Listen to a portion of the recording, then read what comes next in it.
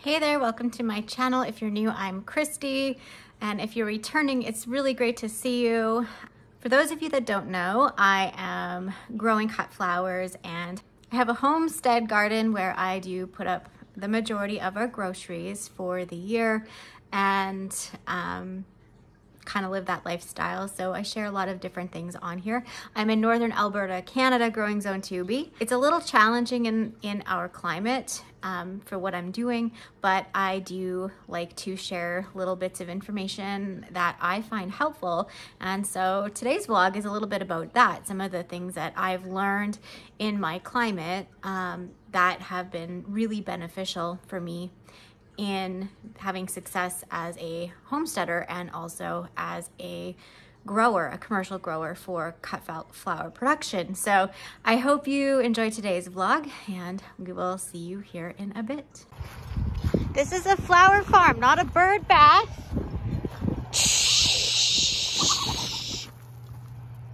Go away.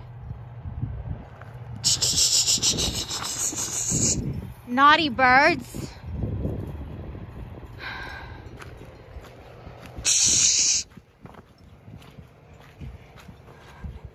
This week we had our very first anemone bloom, and I accidentally broke its cute little head off.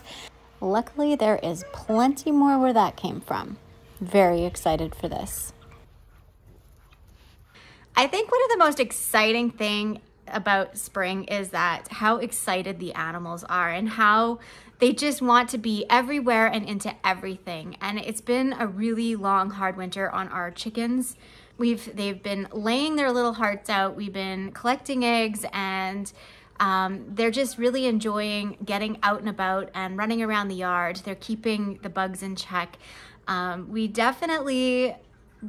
did fill the incubator with some dual purpose birds. We're gonna have some layers, like replacement layers, since we have some that are aging out. And I also have meat birds on the go. So the roos will be meat birds, and the hens or the pullets will be replacement birds. So the incubator's full, and I'm really excited. So you'll have to watch, because I'm sure there'll be some baby chicks in the near future on the next vlog or two. So that's very, very exciting here as well. Yes, we still have some snow, and we are down quite a few guineas. Actually, we had some predators, but it's all good now.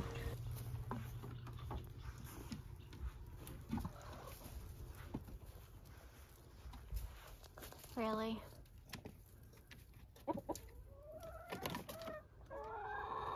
So graceful. Really?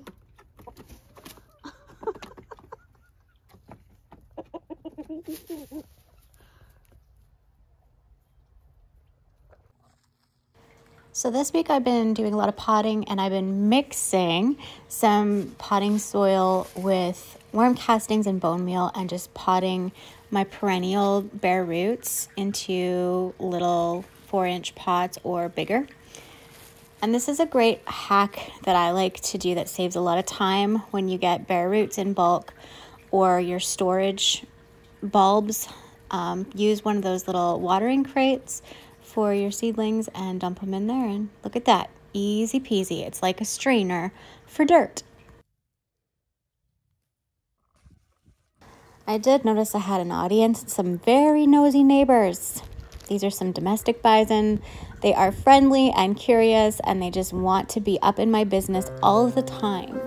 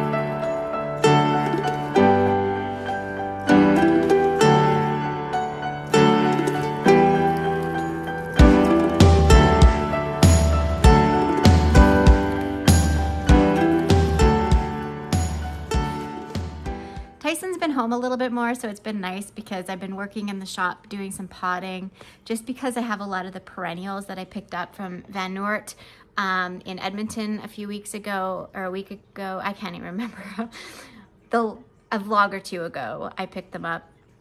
I've been potting some of them up, and I planted a bunch of the lilies, and so it's been nice to be able to work in the shop and have him in there a little bit. He's been working on his truck, so it's been kind of nice, but you know, something I'm not used to doing either. So we're making things work. We're making the farm work, we're making work, and we're making sports work for Chaz, and it's totally new this year. We're just totally, it's different.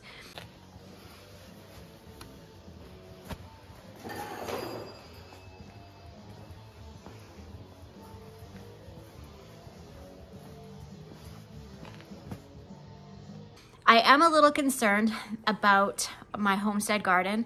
I don't have near as much going on, and I do have a fungus gnat problem in my grow room, which is actually preventing me from starting my seeds for my warm season crops and my veggies. So I'm kind of on the fence of what I'm gonna do to remedy that, whether I'm gonna start seeds in a different building altogether, like the shop, and put a lot more heat mats in there and kind of contain it, or what I'm gonna do, if I'm gonna just try to, I'm up in the air with that. So I am way behind on my seed starting, but I'm starting to pull ahead a little bit on my planting. So it is what it is. So, you know, we planted 1,400 well, just about 1,500 seedlings total in the last couple days, seedlings or pre-sprouts. And so I'm really looking forward to having that, or I'm really glad I have that checked off the list, because that was such a big, it was a big commitment to take the time to do that,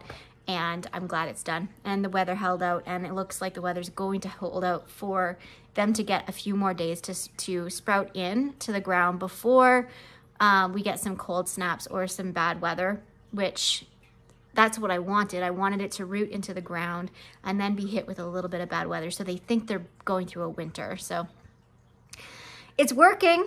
The craziness and the madness is working in my favor. So one of the projects today is to get these back in service. So these were originally inside of the cold frame, and I needed to change things up. So I learned something growing food and vegetables and cut flowers up here in our northern climate. I can get away with putting things that are a little bit more sensitive, frost sensitive, out when I line the inside of raised beds with plastic if I'm not planting right in the ground. So I was thinking about actually planting this up one side of it with calla lilies, and that's why I went ahead and I wanted to make sure that this was really good and had a good barrier of plastic around it. Also, because I didn't stain the inside of the wood and I don't have time to do that. I want to protect it a little bit more from the elements, just from it being saturated in the soil.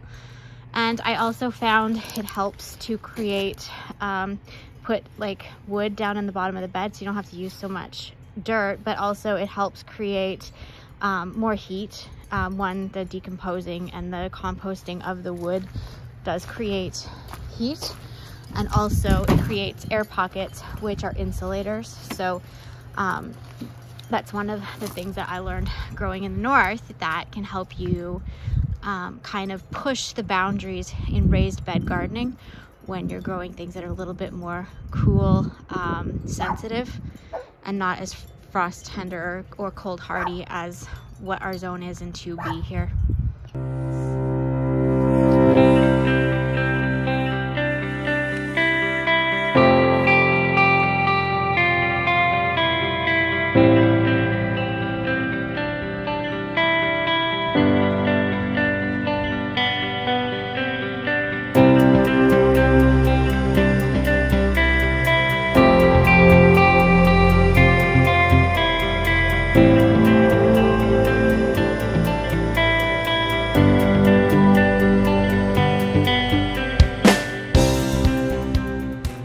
This week we've planted a ton of stuff. I moved my ranunculus out, and I really like pre-sprouting my ranunculus, but I also like tricking it into thinking that it's been fall planted.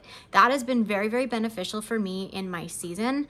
And, you know, because I have such a short season, it's a 3-month season. Our season is very comparable to Alaska. I think that we probably have a little bit more challenges than a lot of people do because of our cold temperatures, but we do make up for it because we have very long sunny days.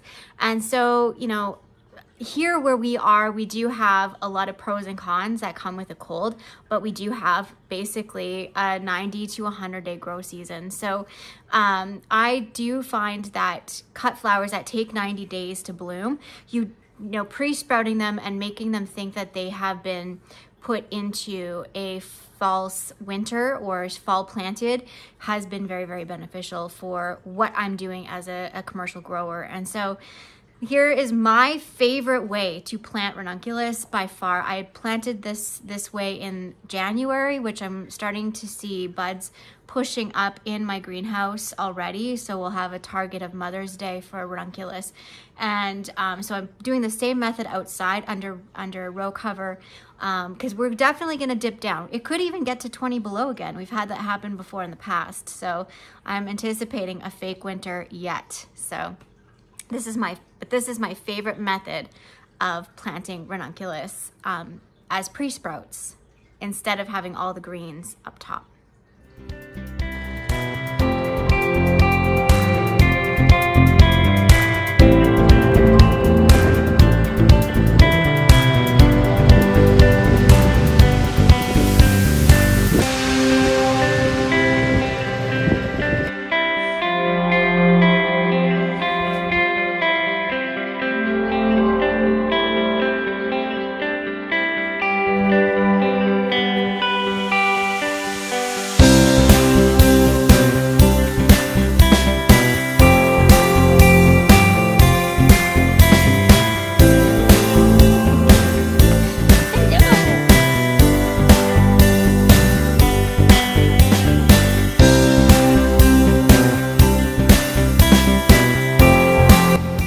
One major dilemma this week, the furnace stopped working in the greenhouse and it got really, really cold in there. Thankfully Tyson was home and he was able to fix it. It was just the thermostat. This is a palomino cup mushroom, which means that there is some natural soil health going on in my soil, and the choice that I made to go to be more regenerative egg with my flower farm operation is actually working, and this is a good sign. That means that the soil is turning a new leaf and it's no longer toxic and contaminated. It is beginning to be more full of life. The microbiome in the soil is thriving, and that's what I want to see. I am finding it very, very challenging with my seed starting schedule and sports. So some of you that are new, you don't know, but my son made a AA team playing baseball, which is a 3-hour drive one way for me to take him to ball practice. So I'm spending 6 hours 2 to 3 times a week just driving, and then the practice is 2 hours. So I'm spending like a full 8-hour shift away from the farm, which is not something I'm used to doing. I'm used to being at home, working at home, homesteading, doing everything at home, from home, not going anywhere, and now my life is just on the road. I'm finding it to be very, very challenging. I'm finding my sleep is disrupted, and I'm finding I'm getting very much behind on my schedule. But I am finding that I am getting better at scheduling stuff. So it's kind of forcing me to be more responsible in some crazy ways. Like, I don't just have all this time to just kind of manage. I have very specific amounts of time that I must manage, and it's like micromanaging, and I'm not used to that. So it's very much a learning experience for me to be on the road and, you know, not being able to be here doing all the extra things, starting the seeds on this day, you know, having all that disposable time where you can shuffle things around during the day. It's been interesting. And so, you know, We've had some fun road trips so far, and I'm looking forward to a lot of really great ball games, and Chaz is really enjoying it. And you know, he's 14. It won't be many years he'll be driving himself to ball, and so I'm not complaining.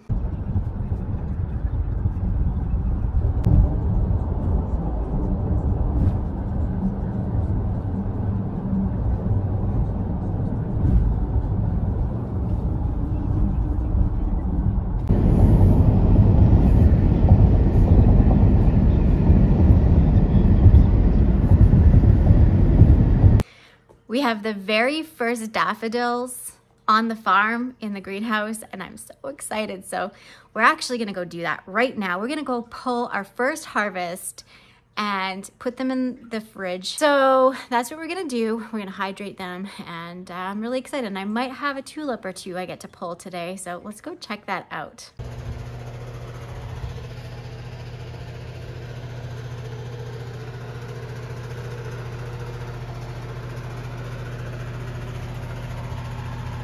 The tulips aren't ready. The stalk is too short. But look, there's anemones.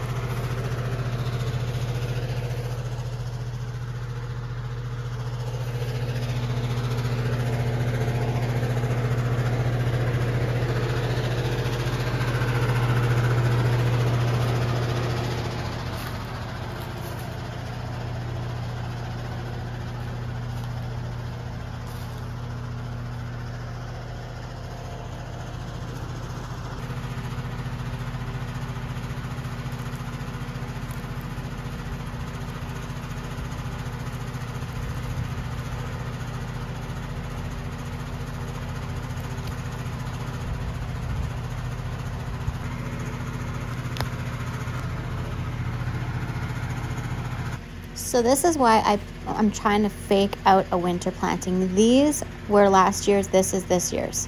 You see the difference? Fall planted, spring planted, big time difference. And I'm really on target and happy that I'm on target for Mother's Day mini sunflowers. I cannot wait. And of course, the Clarkia decided it wants to start blooming. So I need to stake it and pinch it. I'm hoping they will hold off blooming until Mother's Day. Well, thank you so much for hanging out with me today. I hope you enjoyed today's vlog, and I hope to see you here again soon. We'll see you next time. Bye for now. Hey guys, so I wanted to jump on here and tell you about some perennials that actually do pretty well here. They can be a little bit tricky to get started, so I wanted to give you some tips of what I do on the farm, how to get these going well. So this here is what is called a perennial flux. I'm growing two varieties. I'm growing orchid yellow and orchid green, and this is what they look like when they come bare root. Because this is a perennial, I would think that I could just put it in the ground just like this and let it come up. I could try that, but I'd probably fail miserably. And that's why these are probably not common to see on the shelves at this time of the year, because if you just plop them in the ground, they're probably not gonna do very well. You need to give them a start indoors. So I need to pot these and grow them on. I thought I could just put them in the garden and in my field and be done with it, but boy, was I wrong. So here I am potting up these little perennials. So don't do what I do. Do what I say instead. They prefer the soil to be a little bit more moist, but they like to dry out, like not completely dry out or shrivel out, but they like the soil to kind of moisten and then dry and moisten and dry. So someplace that isn't going to be really quickly draining or saturate them is a good spot. These guys, they will go, so like this is the little root, like the rooting system. I will put these in this part 1 inch under soil level. So I don't know if you can see that. So about 1 inch under the soil level is where this will go. This is kind of already growth. So I'm gonna put these in a pot and let them green up and establish themselves as a plant before I plant them out. But in the grow pot, I will put them about 1 inch under, going from the root cluster part here, where it's all kind of growing from.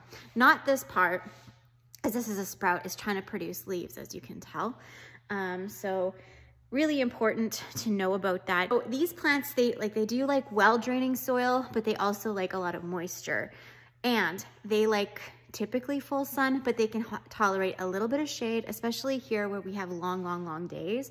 They definitely are a great candidate for that. So, and they're kind of, I love phlox. They're so pretty as a landscaping flower, but also as a cut flower. And I'm really excited. I don't know how many stems we'll get off of these this year, but next year, watch out, because Rhonda's gonna make some nice stuff. So there's that. The other one I wanted to tell you about, this gnarly looking thing. Oh, it broke right there, but this is a sedum. This variety is a Matrona, I think it is called, variety of sedum. They like sandy soil. So if you have a river lot, these would probably do really well. Like if you're down at the flats, or, you know, like Kalinas, these kind of things would do really well in sandy soil, and they do like heat, they like dry. They thrive in like more of that kind of Kelowna weather kind of stuff, which can kind of happen down at the river where it's sandy, well draining and hot. But also they like cool temperatures as well, because they are cool flowers. They can thrive well there because it's hot and it's cool and it's well draining. So they kind of are an answer to a lot of things. The problem of it is these are kind of putting them in zone 3, or sorry, zone 2 is kind of pushing it. So if you're further north, and you have like a river lot or something in the north, where it's like a zone 1, it may not be one that will come back unless you heavily mulch it in the fall, because those temperatures just get too low and it can't sustain that. So, you know, it's kind of one that is a little bit fussy, but it thrives on neglect. It just needs protection in the winter from the cold. So I usually mulch mine over with shavings or leaves, and they do fine. So I'm just adding to my collection of sedum this year. So this is what this is. They have to have full sun. They don't like shade. They hate shade. They love heat. They like the heat. They like the sunshine. So that's what that needs to be. So when you plant these, you want to look for the crown. So this here is the crown, right? And this is like a shoot coming up to grow. So what you do is you plant this right below the soil surface, and you want to try to spread out the roots so that it's like going, like it goes in the directions all over the place, under the surface. It likes to kind of dwell there.